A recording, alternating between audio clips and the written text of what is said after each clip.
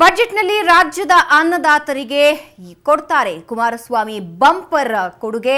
ಕೊಟ್ಟ ಭರವಸೆಯಂತೆ ಸಾಲ ಮನ್ನಾ ಮಾಡುವುದಕ್ಕೆ ಹೊಸ ಸೂತ್ರವನ್ನ ರೆಡಿ ಮಾಡಿಕೊಳ್ಳಲಾಗಿದೆ. 2 ಲಕ್ಷ ರೂಪಾಯಿವರೆಗಿನ ಸಾಲ ಮನ್ನಾ ಮಾಡುವುದು ಬಹುತೇಕ ಖಚಿತ ಅನ್ನೋ ಮಾಹಿತಿ ಇದೀಗ ತಿಳಿದು ಬರ್ತಾ ಇದೆ. 2 ಲಕ್ಷ ರೂಪಾಯಿವರೆಗಿನ ಬೆಳೆ ಸಾಲ ಮಾತ್ರ ಮೊದಲ ಹಂತದಲ್ಲಿ ಮನ್ನಾ ಮಾಡಲಾಗುತ್ತೆ.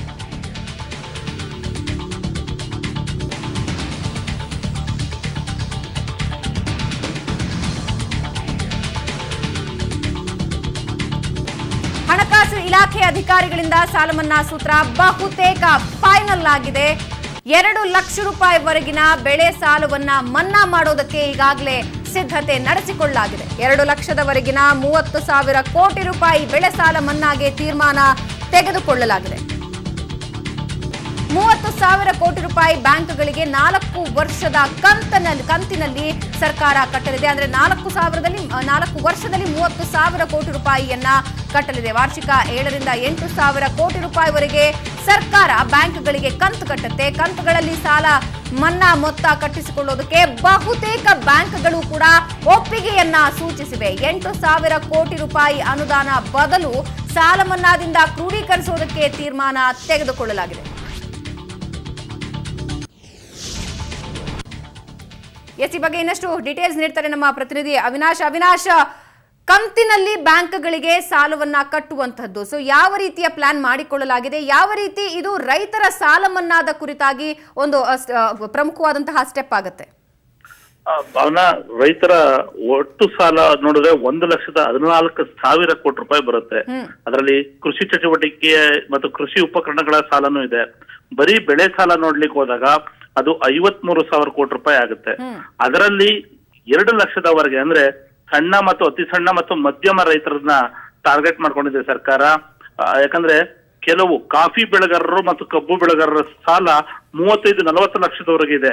ಅಂತಹ ರೈತರನ್ನ 2ನೇ ಹಂತದಲ್ಲಿ ಅವರಿಗೆ ಪರಿಹಾರ ಕೊಡೋದು.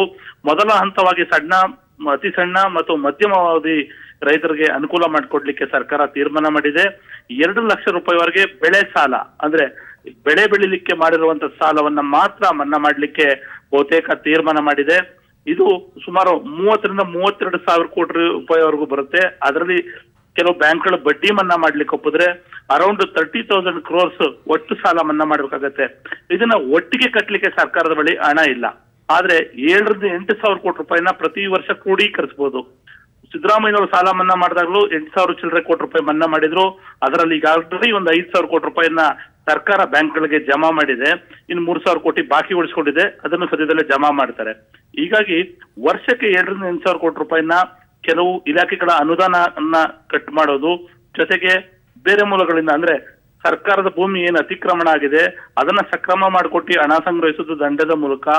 ಈ ಮೂಲಕ ರೈತರ ಸಾಲ ಮನ್ನಾಕ್ಕೆ ಹಣ ಕ್ರೋಢೀಕರಿಸಲಿಕ್ಕೆ ರಾಜ್ಯ ಸರ್ಕಾರ ತೀರ್ಮಾನಿಸಿದೆ. ಭಾವನಾ, ಧನ್ಯವಾದ ಅವಿನಾಶ್ ನಿಮ್ಮೆಲ್ಲ ಮಾಹಿತಿಗೆ. 2 ಲಕ್ಷ ರೂಪಾಯಿ ಮೇಲ್ಪಟ್ಟ ಕೃಷಿ ಸಾಲ ಮನ್ನಾ 2ನೇ ಹಂತದಲ್ಲಿ ಮಾಡೋದಕ್ಕೆ ನಿರ್ಧಾರ ಮಾಡಲಾಗಿದೆ. ಆದರೆ ಮೊದಲ ಹಂತದಲ್ಲಿ 30,000 ಕೋಟಿ ರೂಪಾಯಿಯ ಸಾಲ ಮನ್ನಾದ ಕುರಿತಾಗಿ ನಿರ್ಧಾರ ತೆಗೆದುಕೊಳ್ಳಲಾಗಿದ್ದು ಫೈನಲ್ ರೂಪುರೇಷೆ ಈಗಾಗಲೇ ಸಿದ್ಧವಾಗಿದೆ ಅಂತ ಹೇಳಲಾಗ್ತಾ ಇದೆ. 3 ಹಂತದಲ್ಲಿ ಆ ಸಾಲವನ್ನ ಬ್ಯಾಂಕ್ಗಳಿಗೆ ಕಂತಿನ ರೂಪದಲ್ಲಿ 3 ವರ್ಷದಲ್ಲಿ ಕಟ್ಟೋದಕ್ಕೆ ನಿರ್ಧಾರವನ್ನ ತೆಗೆದುಕೊಳ್ಳಲಾಗಿದೆ. ಬಿಜೆಪಿ ಹೇಳಿದಕ್ಕಿಂತ ಡಬಲ್ ಮೊತ್ತದ ಸಾಲವನ್ನ ಮನ್ನಾ ಮಾಡೋದಕ್ಕೆ ಸಿದ್ಧತೆ ಮಾಡಿಕೊಳ್ಳಲಾಗಿದ್ದು 7-8 ಸಾವಿರ ಕೋಟಿ ರೂಪಾಯಿ ಅನುದಾನ ಬದಲು ಸಾಲದಿಂದ ಕ್ರೋಢೀಕರಿಸೋದಕ್ಕೆ ತೀರ್ಮಾನ ತೆಗೆದುಕೊಳ್ಳಲಾಗಿದೆ.